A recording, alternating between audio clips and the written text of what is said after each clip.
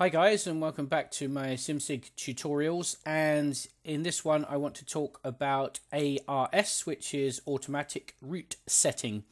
And you'll notice that several of the simulations in Simsig, the ones I can think of are Peterborough, Swindon, Liverpool Street, possibly some others, use this thing called ARS. When you first use it, you might kind of think ARS is a bit boring, because effectively it automates an awful lot of the things that a signaller would normally have to do. But automatic route setting in many ways is just an extension of the automation that signalling systems already have, because in most cases, why make a signaller set a route to timetable when a computer can do that much more quickly and easily without the signaller being too bothered? So it's kind of a natural thing. It exists in most of the new integrated control centres around the UK. And one of the principles really that you need to think of when you're trying to understand why certain things happen the way they do in ARS-enabled control centres is that the system is there to help the signaller, not to fight the signaller. So you'll find that pretty much anything that a signaller ever does manually, which in any way confuses the automatic route setting system, will disable that part of the ARS, and which is supposed to happen, because that's like saying, look, I'm doing something different, let me do my stuff, and then I can turn it back on afterwards. So let's have a look at this. So I've loaded up Peterborough. I am just about 1 p.m. in the simulation. As you can see, there are lots of services running on this simulation. This is the line out of King's Cross on the east coast. So pretty much all of the trains to Leeds, to York, to Newcastle, to Edinburgh are all coming through here, as well as lots of local services that are kind of Peterborough to King's Cross services on the slow lines. A reasonable amount of freight. And then also, this is the junction here to Whittlesea that goes towards Cambridge, so that services to Ipswich and Norwich and stuff like that. You then have this loop here to Ketton, which goes around towards basically Birmingham and that kind of direction. And then you have Grantham, which is the line kind of up north. So as you can see at the minute, I have 17 trains in the area. Now, as a single signaller, there's very little chance that I would be able to regulate all of these services myself. So what ARS does is it says, well, let's route these things according to their timetable. So the first thing I just want to mention is the options, which is a funny place to start. But when you first load one of these simulations, before you've used ARS, you'll find in this tab that this defaults to a timetable summary, which looks like this. So when you click a train, you get this comes up in the window, and especially if you've haven't got much space for the window, it's not always very useful to me. So the first thing I usually do is change that over to be the pop-up window, which looks a little bit more like you're used to on the non-ARS simulation. So if you click on this now, you get a pop-up. Now, this is useful for two reasons. It's useful because there's a lot more information on here, but also it means that if I get a true ARS message, like if the system is telling me I need to route a train manually, then I can attach a sound to that and it's going to draw my attention to it. Whereas with the pop-up, I'm not getting the sound, as you've just noticed. And this kind of looks generally like the normal timetable. There's two extra things here to take note. This ARS status is can be quite important, because it can explain why things are not happening the way you might expect. So this service, for instance, 2P25, is scheduled to go to platform 3, which is down here, and the train's sitting at a red signal. Why is the train sitting at a red signal? Well, if I click on that, it tells me that ARS is telling me that it wants to give priority to 1A24. Where is 1A24? It's there, it's going up, and it's probably going full whack at the minute. 1A24, 125 miles an hour. So if we look at that one, we can see, although that's scheduled to stop here, it's also scheduled to arrive at 1302, which is before this one's due to arrive. So the system's making sure here that that one arrives in order, and that there's no danger of this move into platform 3 blocking the approach of 1A24. Now, if you don't agree with that, you can override it, which I'll do in a second. But that's kind of really all when you talk about the options. This tip as well, again, it's what the ARS system thinks the train is doing. So it would be possible that the system thinks it's doing something that it isn't. I mean, in this case, this train's stopping. So I would say that this has been a little bit too conservative and could actually let this train into the platform, which is why I'll override it in a minute. So that's that. Actually, let's just run this a second. If I unpause it, if I set that into platform 3, the thing to be careful of course, is sometimes that will be going into the same platform as this. So there might be a good reason why ARS doesn't want to put this one in first, because sometimes if this service is very early, which does happen reasonably often on Peterborough, is you don't want to put this in, block the platform. This is going to wait for 20 minutes before it leaves. You're going to have to put that into a different platform. And although this is a simulation, you kind of want to treat it like real life. It's one thing to put a train into platform 5 when it was due on platform 4. It's not a big deal to tell the passengers to cross over a platform. But if it was platform 3 and you sent it to platform 2, then realistically you would actually have to delay that train by probably 10 minutes to let people move over. So this is another thing I want to show here. Let me just answer this a second. Answer that. Let's pause that a second. So if we look here again, 1M19, that's saying that it was saying a couple of minutes ago that it was giving priority to 1S24. Another thing to note here is what's happened is the ARS system is trying to regulate these and keep them in order and keep them roughly on time. So what it said was 1S24 is due at Stoke Junction before 1M19 was due. Now, again, a couple of times in Peterborough, this can arrive a good few minutes early at Stoke Junction. The ARS system will not put that through automatically because it's trying to regulate time. So again, as a signaller, you might decide, actually, it takes a good, from stationary, it takes a good 15 minutes for a service to get all the way to Stoke Junction. So even if that's early, we could still send it early. In real life, I'm sure there would be regulations about how much you should regulate trains and how much you should let them keep moving. But that noted is the driver of that train does not know that ARS is holding it for that reason. If the driver knows what's going on, they might know, but in cases of the simulation, they're going to call you up and say, I'm waiting at a red light, what's going on? And again, as signaller, you either think, oh, actually, I think I've got time to route you through manually, or I'm going to tell you to wait, which is what I just did to that person there. Now, ARS sounds like a great system, and when you first start playing, you think this is boring. What, am I just going to sit here all day and and just watch the trains automatically route themselves? Well, I guess in an ideal world, yes, you would, but it isn't fully automatic. What actually happens is, in general, if we look at a service, let's look at a fast service. There's one here. In general, the automatic route system will try and make sure there are at least 2 green signals in front of every train. In other words, that can stay at full speed. It's not going to see a double yellow. It's not going to start slowing down and start affecting time. So it's always going to try and keep 2 greens. Obviously, in some places like here where you've got a stretch of automatic signals, that's not a problem because they'll all be green anyway if there aren't any services in front. When you get to places like level crossings, like here, you'll notice that that level crossing route will automatically be set once that service gets to about here. Obviously, level crossings take an amount of time before they're lowered and before that signal will clear. And then as it's going along, the ARS system's trying to kind of chase the routes going along this way, which is great. But the ARS system would generally only route to timetable, and this is kind of quite an important thing to know. So if you look here, this service 1007 is scheduled to run on the fast line all the way through to Stoke Junction and towards Grantham, which is fine, platform 4 at Peterborough. Let's say, for instance, you had a very slow running or even a broken down freight train, let's say here at Huntingdon.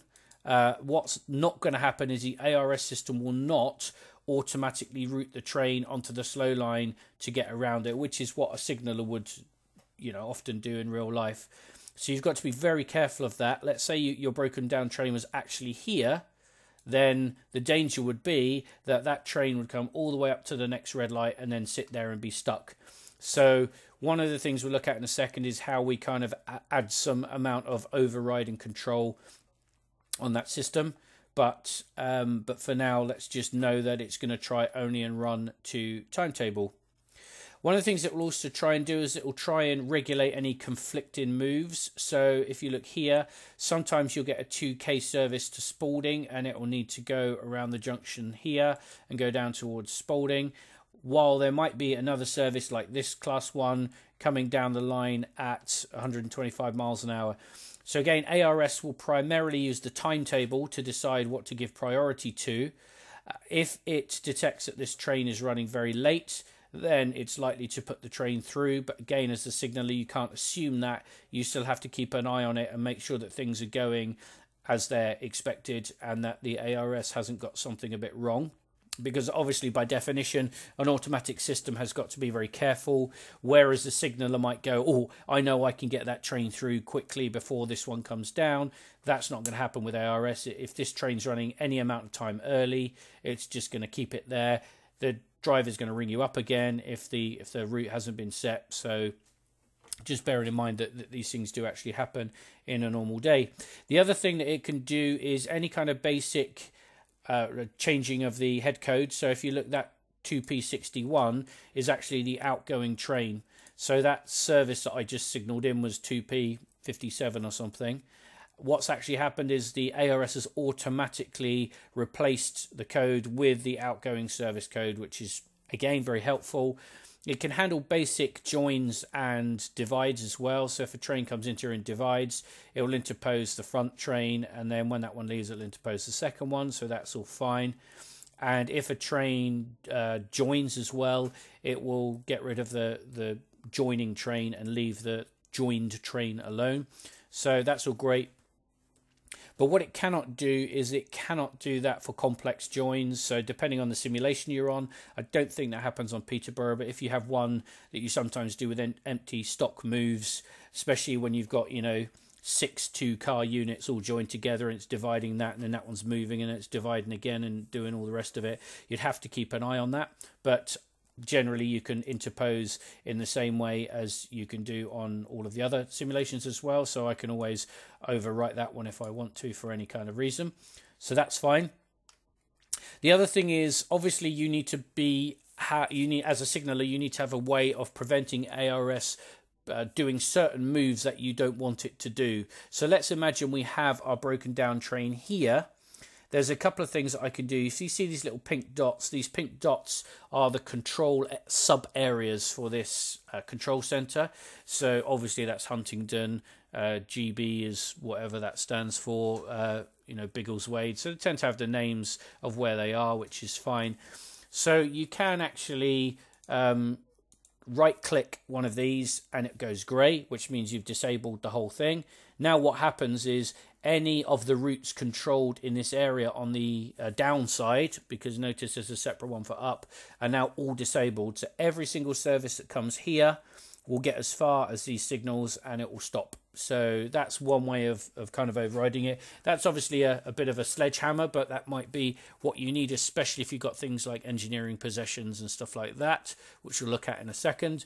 The other thing you can do is if you right click and put a general reminder on a signal, then that disables that signal for ARS as well. So if there was a broken down train here, I would suggest the most likely thing to, or the best thing to do, would be to put a reminder on both of those so that you would manually regulate who gets onto the slow line first. So obviously a slow train, if it's going to stop at Huntingdon, you'd probably put the class 1 through first and then follow it with the next one. So if we remove those, so that's another way.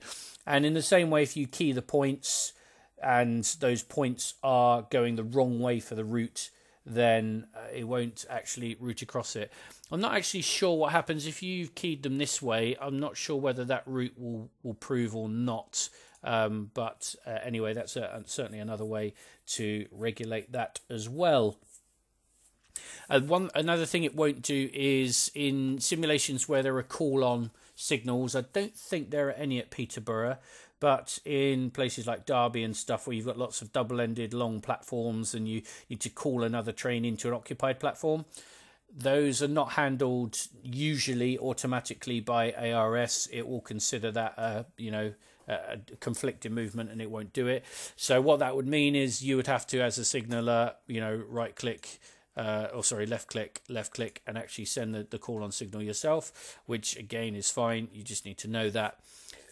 And so the next thing I want to look at is what happens when you override. Let's unpause this a second. Let's talk about this now while the phone's ringing. One of the things as well that the ARS cannot do is it won't route trains usually into or out of a non-track circuited area. So, for instance, Neen carriage sidings is telling me it's got a train ready. I can't answer the phone while it's paused, so I'll unpause it in a second and we'll have a look at that. But even if I give this permission to enter, let's answer that. Have a quick check that we're roughly on time. Platform 5, yes, I'll let it do it. Now, the ARS will not route this train, so I have to route that into platform 5. However, once I've routed that in and the train arrives, it will interpose the code correctly. So let's just leave this running. Now, what happens here is, let's have a look at, say, this one here. If I'm going to wait for this route to come alive for 1E06, and then I'm going to cancel it down, and we'll see what happens. Just to show you, that should happen in a second. Come on. Train's entered, that's fine. Okay. Now I've got to be careful. I need to cancel it fairly quickly because like there. So, okay. So let's pause it a second. Notice first of all that New England is flashing. So what's happened is two things. First of all, I have implicitly disabled the automatic routing. Because what I've basically said is, well, you set a route because you thought that was a good idea, but I don't think it's a good idea. So this is an example of where ARS won't fight you over that. It'll just kind of go, okay, obviously something's happening that I don't know about, so I'm going to disable it. But because it was implicitly disabled rather than me clicking on it, it flashes to draw my attention to the fact that I've now disabled that route. And so what that means is now, everything's up to me as a signaler.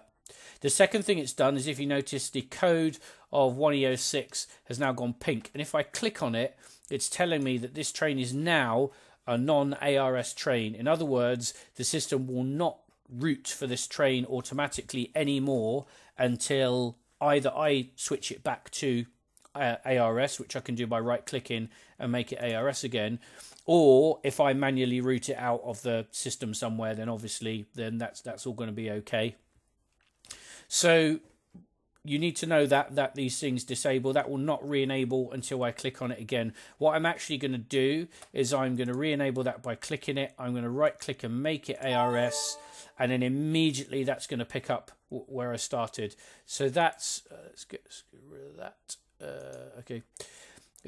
Another thing to note there is, even though I re-enabled the ARS, notice that the system immediately took back over again.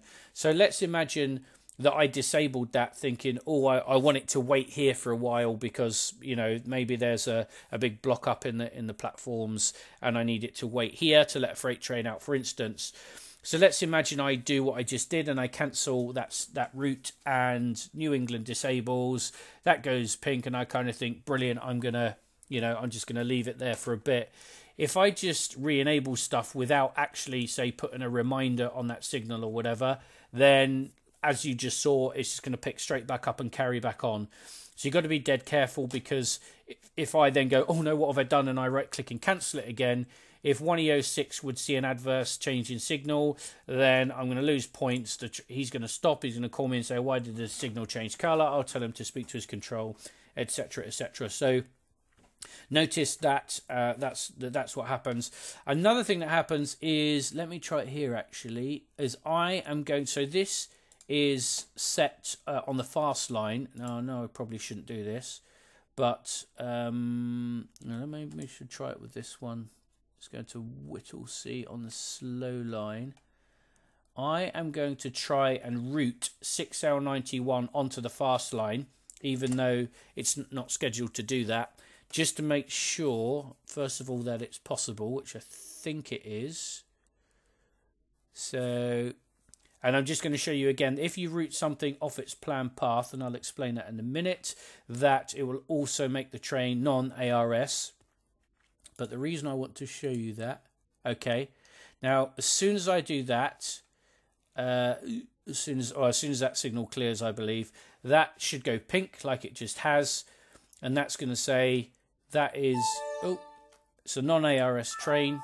Oh, hang on a sec, just make sure that nothing's kicking off. No, that's made a non-ARS train because this is scheduled to arrive on the slow line and exit the slow line via platform 4 towards Whittlesea, but I've put it on the fast line. Now, obviously, I wouldn't normally do that, but there aren't any other services coming, so I can live with that.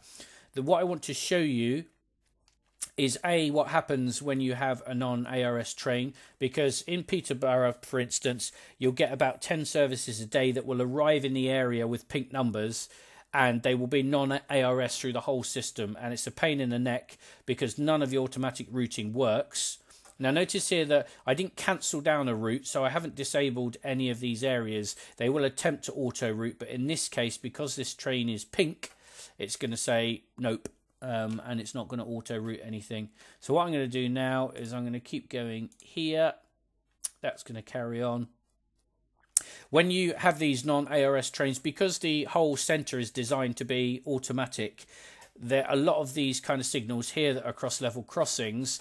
They all have to be initiated manually by the signaller if they're not controlled by ARS. So if you've got a train here that's pink and can't, if you try and make it ARS, it will say no because there's some kind of problem with the timetable. Then you're the person who has to go and click, click, click, and do that all the way through, which is annoying. Obviously, you could leave these set to auto, but as soon as you do that, you're going to screw up this automatic route setting node because it needs to be able to send trains down the correct path. So our 6L91, I'm going to speed this up a bit just to make it go a bit quicker. 6L91 is going to come through here. It wants platform 4, which you can have. I'm just going to double check 20 to 22. It's roughly on time, so that should be fine. Now, a thing that's really cool here is let's get to here. Even though this is now on the wrong path, it should be on the slow line.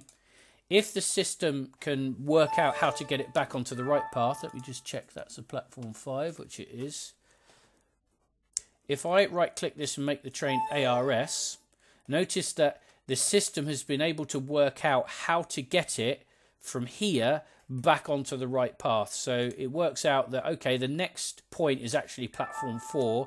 I can get from where I am to platform 4. So therefore, I'm going to make it ARS again.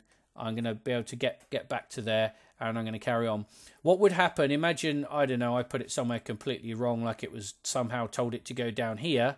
Then if I try to make it ARS again, it's going to say, no, you can't do that because I can't get from here up to platform 4 and up to Whittlesea. Obviously, if I'd done that, I would have massively screwed up. Let's hang on a sec, 6L91. I just tell it to wait 5 minutes because it's got to wait for that train to leave. And then the system will route it back again. So let's pause it again a second. So non-ARS trains we've just looked at. So sometimes, like I say, they come into the area non-ARS. If they come in non-ARS, you can't make them ARS, which is annoying. So especially if you've got 2 at a time. I had one the other day where I'm going here and here. And we, you know, like most simulations, I don't want to set too much route, because in the cases of these level crossings, if I set a route across it, the barriers are going to go down. I can't do that for 10 minutes while the train arrives. So I've got to keep kind of going backwards and forwards, set a route, yeah, we'll set a route across there, set a route, etc. If they're made non-ARS because you set them off the correct path, like I just did with 6L91, then it will stay pink either until it gets back onto its path and you make it ARS, or it will just stay pink until it leaves the area. So just because I route that into platform 4, if that's non-ARS, it's not going to automatically go blue again. It's going to assume again that I've done that for a reason. So unless I tell it to go back to use automatic route setting, then that's not going to happen. So that's that. The other thing that you might need to do is when you get early trains, so I've mentioned this earlier, this happens quite a lot at Stoke Junction where there's a train on the slow line that arrives here maybe 5 minutes ahead of time, although it's timetabled to be there after maybe a service that might be here, a 1S service. Now, depending on what that is, if that's a class 4 train or lower, and the Class 1 services back here, usually I will just route that through because one of those services will be able to get moving and get away quickly enough. If it's a Class 6 or 7 train, think twice before setting it through, especially if it's early, because there's a good chance that that's going to be too slow to get out of the Class 1 train way. What the ARS will usually do, if it has any kind of doubt, is it will just hold the train. And like we saw right at the start, they will call you up eventually and say, why am I at a red light? And you might have to tell them to wait, which is fine. And let's have a quick look. If when you first start, and you know, most of you probably just use all the easy settings like I do to learn how the simulation is basically wired up, you won't have things like block lines and stuff like that. But let's imagine, for instance, that the down and up slow between Tallington and Stoke were out of use. So that obviously would be very doable. You've kind of got a number of options of what to do. You could disable Stoke and disable Tallington, and then you could kind of have to route everything manually onto the fast line. Probably an easier way to do it, bearing in mind that the fast line trains tend to get priority, an easier way might be to leave Tallington enabled, but set a reminder on that point, and set a reminder on that point, just to make sure that all of the trains arriving here are heading in the right direction. So if then we got a 1S train pulling out, we say, right, at Tallington, it's fast line, so that's okay. I could remove the reminder temporarily. That will automatically route across, and that will be fine. But any trains that come in here, I can make sure they go onto the fast line. But when it comes southbound, because Tallington would be enabled, then all of that routing would just happen automatically on the up, so that might be helpful. And then at Stoke, what I could do is I could just set that signal onto the fast and auto it, set that signal there and auto that one. Stoke would disable as a result of that. Actually, should we just do that just to see what happens here? If I set that as auto... No, looks like I'd have to disable Stoke. So if I did it that way, then I could leave that on auto as well. I could leave that just saying we're only using the fast line, we're not using the slow line. I could obviously key the points as well. Let's just cancel these down before I cause any hassle. Presumably if I keyed those points, the same thing would happen.